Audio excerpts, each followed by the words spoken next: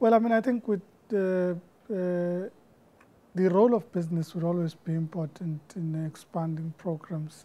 primarily because business is able to play a role as part of civil society in implementing programs that can resolve the burden of disease and health-related issues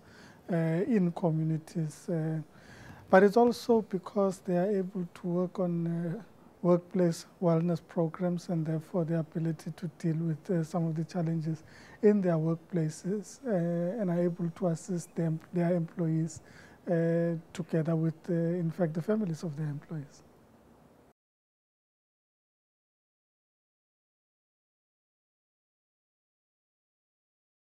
Well, essentially, we do an assessment of levels of morbidity and mortality in our city in relation to premature deaths that happen in our city, and have been able to determine that NCDs are a critical part of the burden of disease, accounting for most deaths, premature deaths in our city, followed by other communicable diseases and HIV and AIDS, the last being injury. The approach that we take is that it's about ensuring that we can empower both individuals and communities to help resolve the problems that we confront. Because by empowering individuals, it's the ability for the person to take responsibility for the nutrition in their foods. It's also about the ability to take care of your body through exercise, and at a second level, it's about creating choices for people and people's ability to make the right choices. This is a lot more difficult for people who are poor, who do not always have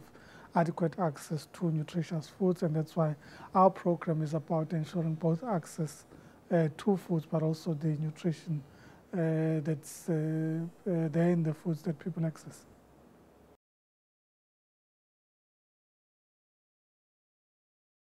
Well, Dividing Forward for us is about ensuring that you empower people and communities, that you're able to work on a comprehensive program that has mobilized all partners, civil society, business,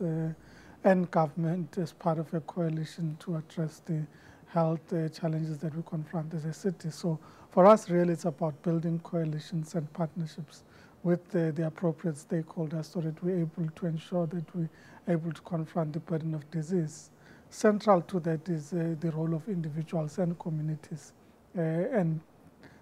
their contribution to the solutions that we seek to provide.